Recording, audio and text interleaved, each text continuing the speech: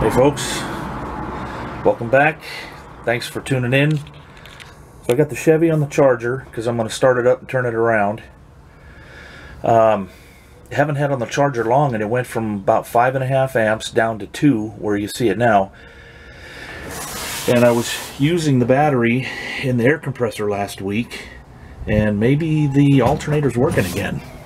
So what we're going to do today is I'm going to patch these. Let me tilt the camera. Oh boy, there we go. So right there,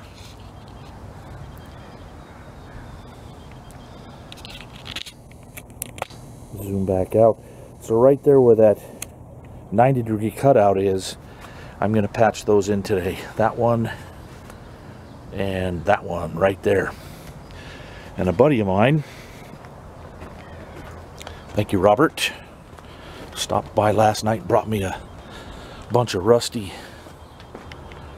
steel right there, and I found 2 pieces that are the same thickness as those brackets. 2.75 thousandths of an inch thick. So I'm gonna get the Chevy fired up here, and we're gonna turn it around. Oh, that thing's tight. So just turn the fuel on right in there.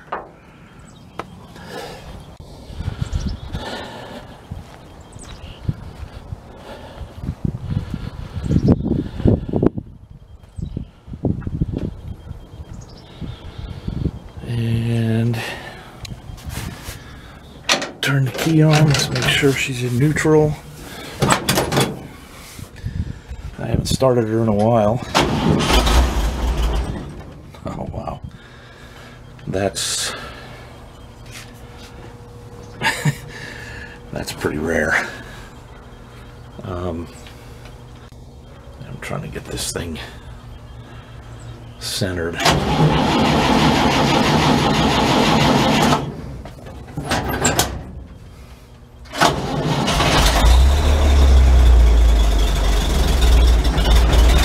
That's how I like my trucks to start up.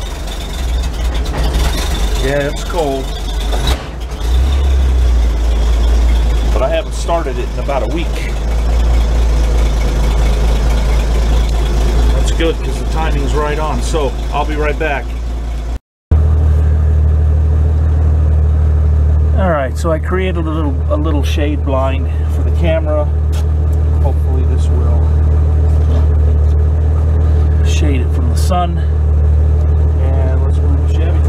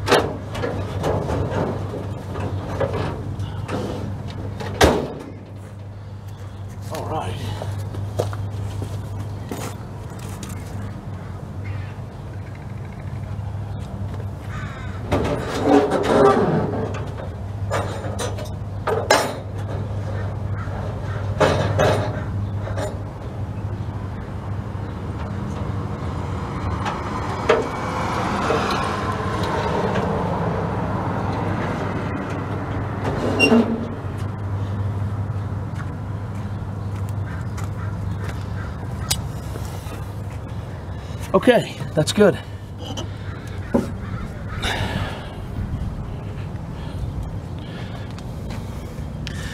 So we're in the shade now, and I gotta sandblast these pieces of metal and clean them up a bit, and then we'll be ready to go. So I'll be back. All right, so I prepped the piece of metal, and I just disconnected the battery from the truck because I don't want the welding current to go through the truck and into the battery and cause it to blow up. So I put a pretty heavy chamfer in here so that I can get down inside and lay in a good root pass.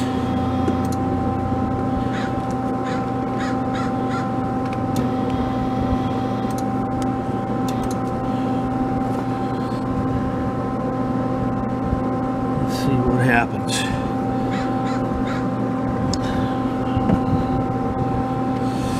Okay, that's good. Here we go.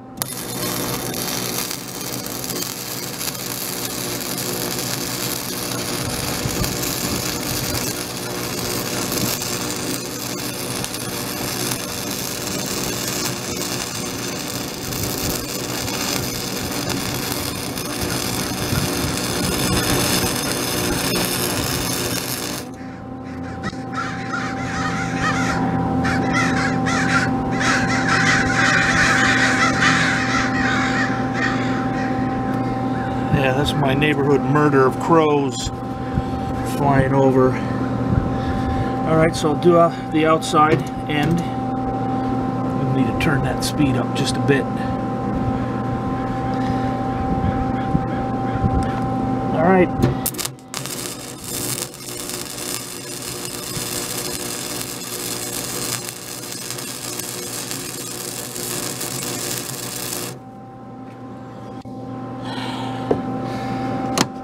And the heat. Get this side over here.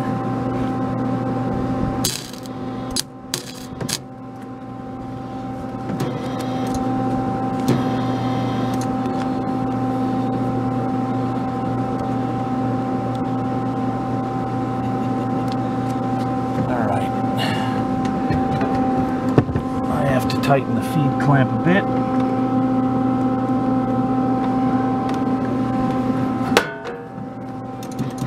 Go. Okay, let's try that again.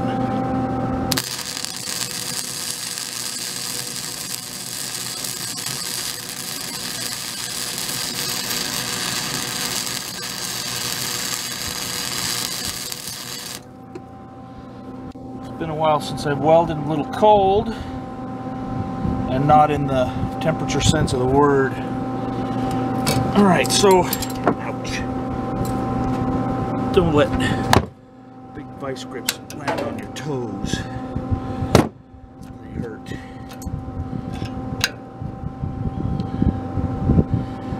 Excellent. I need a brush.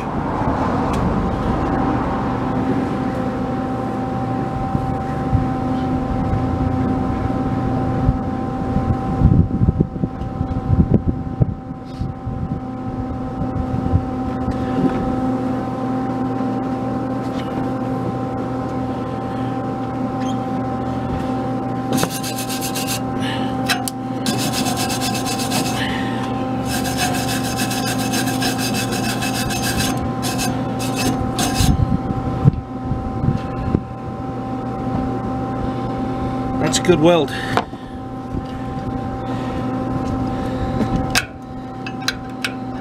Let's see if I can keep it up.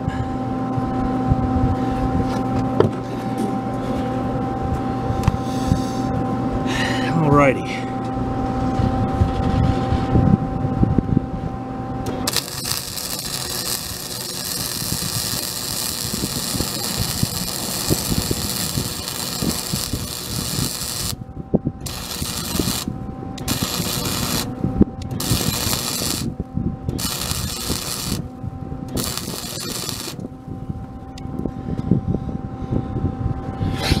excellent.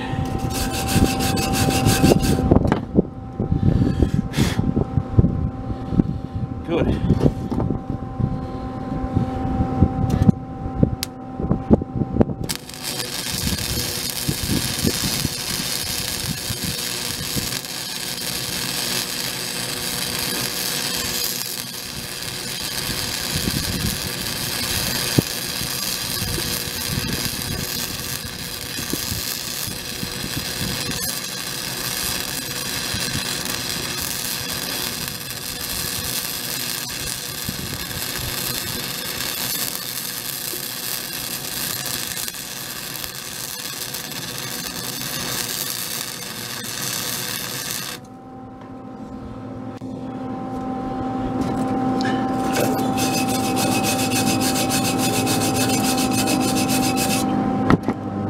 That's nice.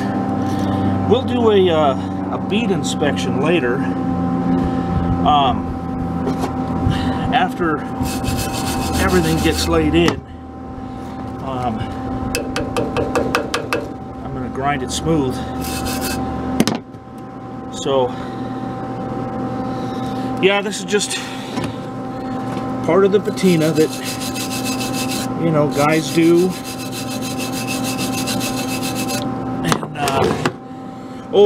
In my other video I made a mistake. I said that it was a 5,000 pound worn winch. No, 12,000 pound winch.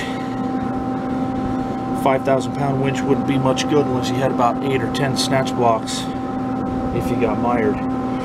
Maybe not that much, 2 or 3, but 5,000 pound winch certainly is not strong enough on a single line pole to unstick this truck.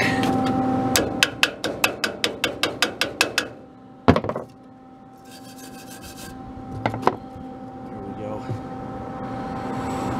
Okay, so I'm going to do the end out and then come back across.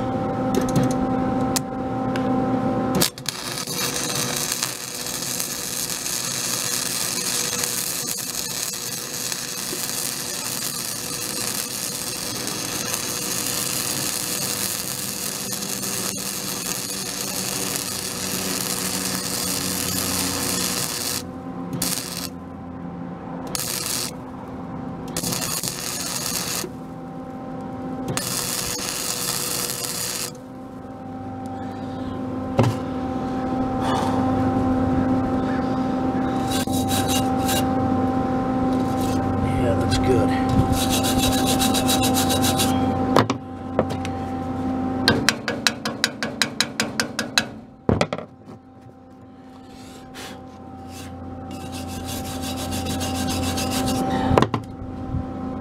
Right. Yeah, that's good. Oh man. Haven't lost the touch. It is a skill that can diminish over time if you don't practice. Alright, so I'm going to come this way now.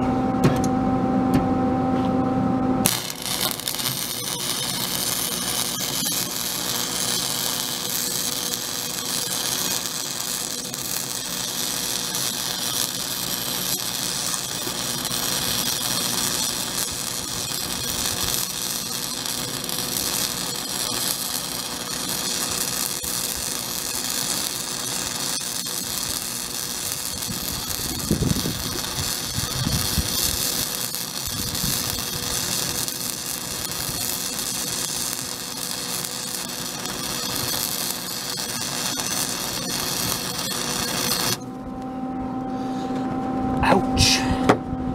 Hot glove. So the word that I was looking for was perishable. You don't stay up on it. Crap. You can lose it. It comes back.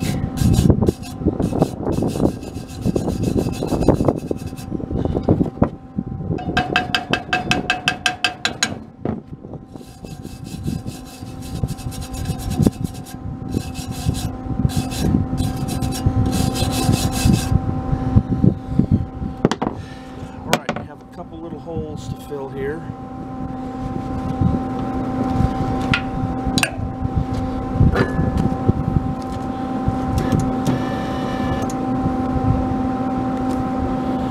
I bought this Lincoln Procore 100 welder all the way back in 2004 when I bought my first Weasel. This thing's been running ever since.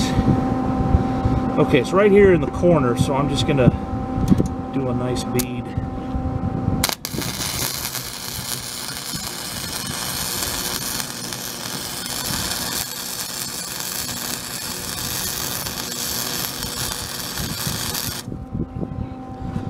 Excellent.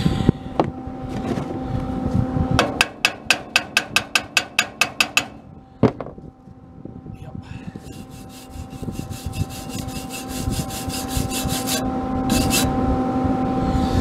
Yep, one more out of the end.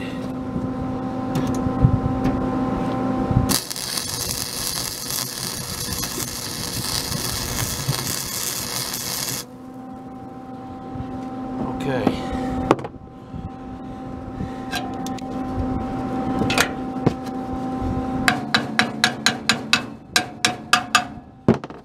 Liking this.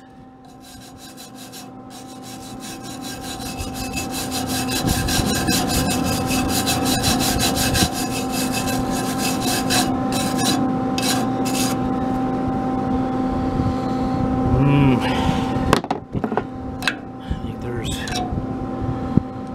another one right there.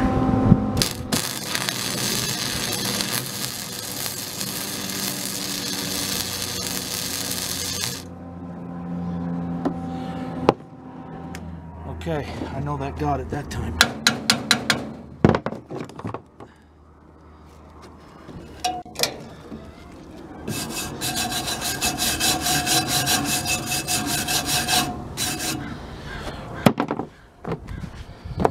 Okay, I'm gonna stop here just for a moment. Okay, so I pulled the camera out of the gimbal so we get a close-up. Now I left this filler piece of metal a little proud between here and here so that I can grind it smooth. And after I grind that weld down and hit it with a flapper wheel disc,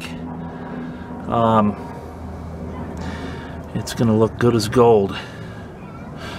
Okay, so I'm not going to record this side because we've already done it on one side, and I don't want my videos being too long. But thanks for watching this one. Have a great day. Later. Alright, I finished smoothing out the welded areas. I have my tow hooks and bolts and washers and the front bumper ready to install. So let me get the gimbal turned on here.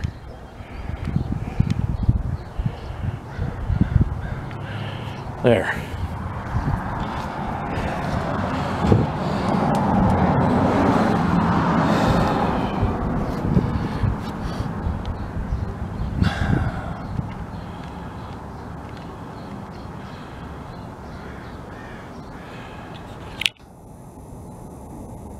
Zoom in a little bit. I've been waiting for this for a while.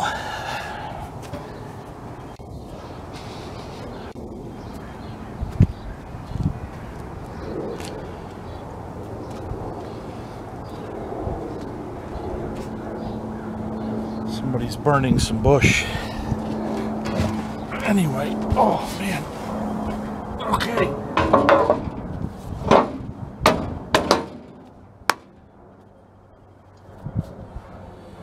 So,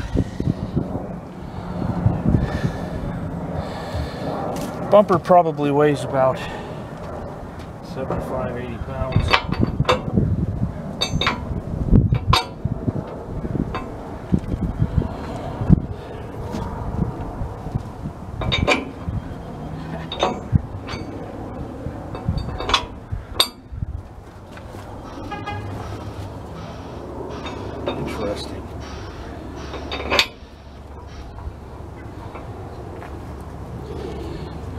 gotta get me a couple more big honking bolts.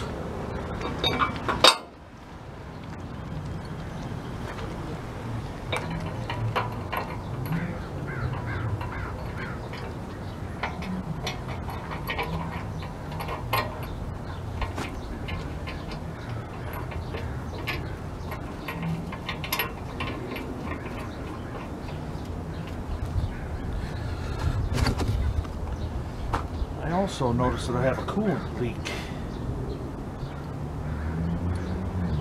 It's coming from the bottom radiator hose.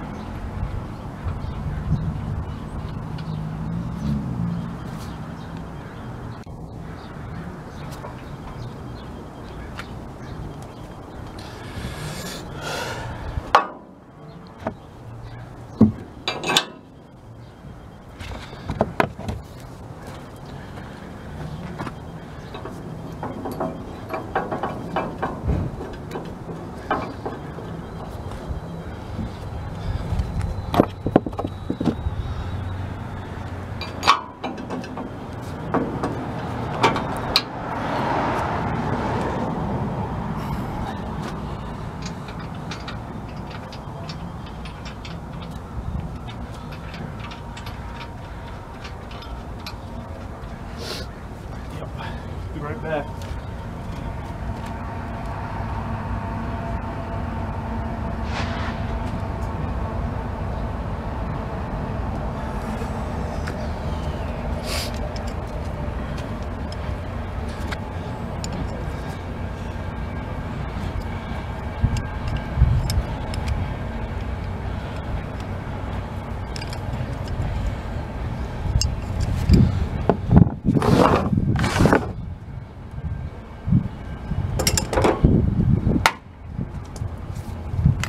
I'm not going to put a whole lot of pressure on these because I have a whole bunch more to bolts, nuts and bolts to install.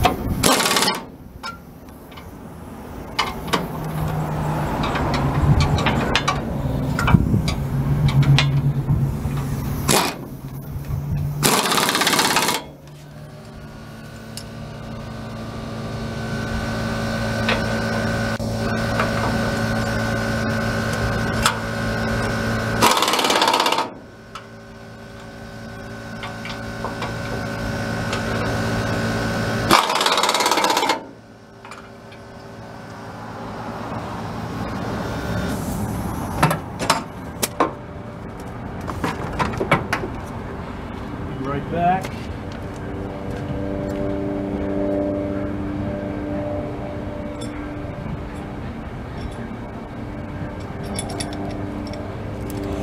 So I saved this from the junkyard.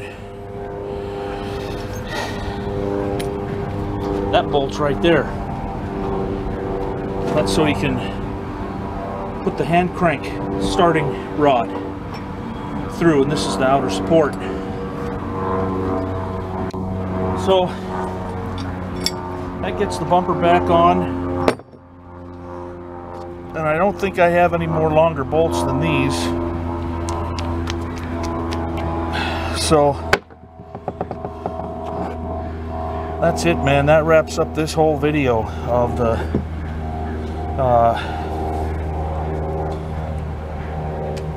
welding. I'm gonna primer those pieces there right now, and yeah, I guess yeah. So next time we'll do some more. All right, so we're gonna fix something else after this. Later.